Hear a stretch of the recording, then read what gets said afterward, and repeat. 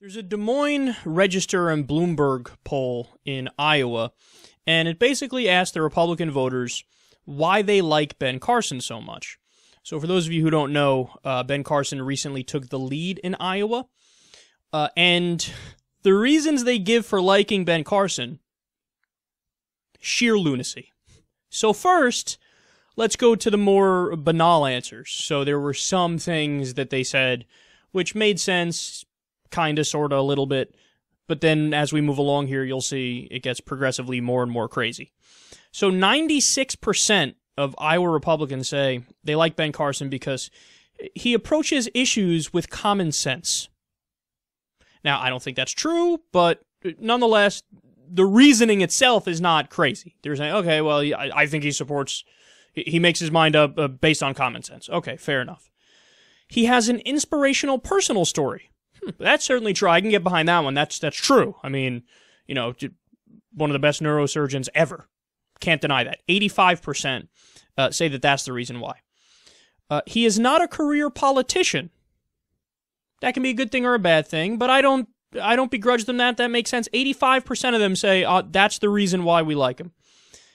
He was highly successful as a neurosurgeon. Again, that one makes sense. 88% say that that's why they support him. He has said he would be guided by his faith in God. Okay, now we're getting a little weird. We're getting pseudo-theocracy-like here. 89% say that's why they like him. It gets crazier. He has said that Hitler might not have been as successful if the people had been armed. 77% say that's why they like him. He made this comment, it was in the context of discussing, you know, Jews in Europe at the time. If they were all armed, they wouldn't be able to stop it. You do realize the Nazis were a gigantic army. What? You have some Jews running around with rifles? They're going to be able to stop the army? The Nazi army? Oh, the fucking French military. Hitler took over a tremendous swath of Europe. Other armies couldn't stop the Nazi army. You think a bunch of Jews carrying rifles? Oh my God, that's so ridiculous. 77%. Gets even fucking crazier. He has raised questions about whether a Muslim should ever be president in the United States. 73% say that's why they like him. We played the comments on the show where he said very clearly, yeah, no, I would never support that. I would not be okay with a Muslim being president. So as a matter of principle, I would not be. Doesn't matter if we're talking about a secular Muslim, doesn't matter if we're talking about somebody who he agrees with on every other political issue. I just know to Muslim presidents across the board. 73% are like, that's why I like him. He hates the Muslims. All right. And the craziest one of all. He has said the Affordable Care Act, also known as Obamacare, is the worst thing since slavery. 81% of Iowa Republicans say, that's why he's my man. And the pollster was actually kind in the framing here and in the phrasing, because that's not really the only thing he said. He also went on to say, it is slavery in a way. That's what he said about Obamacare. Obamacare is slavery in a way. 81%. Yeah, Obamacare is the worst thing since slavery. Obamacare is basically the opposite of slavery.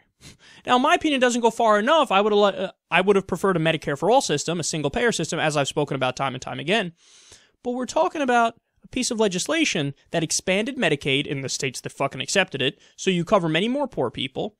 And it's an individual mandate for people to buy into a private health insurance system, which the Republicans say they like, and more people are covered. And not to mention all the other positive aspects of this, like back before Obamacare, sometimes health insurance companies would spend 50% of their money on overhead and only 50% on care. Under Obamacare, at least 80% of the money has to now go to care. That saves lives. It's unbelievable. The ban on pre-existing conditions, that saves lives. They go, nope, that's the worst thing since slavery. Having better health care is the worst thing since slavery. 81% say that's why I like him, because he said something that is factually incorrect and absolutely absurd. Lunatics. Lunatics. Don't give me false equivalence nonsense. Don't give me this bullshit that, Iowa Republicans are the same as California Democrats. It's just not true. They believe absurd things that are false. And Ben Carson always goes into this tap dance when you talk about this stuff, where he says, why are you being so politically correct? Why are you calling me out of my bullshit and being politically correct? No, I'm not being politically correct. I'm being correct. You are incorrect.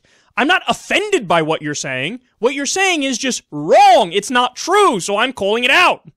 How dare you call me out? How dare you fact check me? That's politically incorrect to fact check me. For fuck's sake, they got all these tricks now.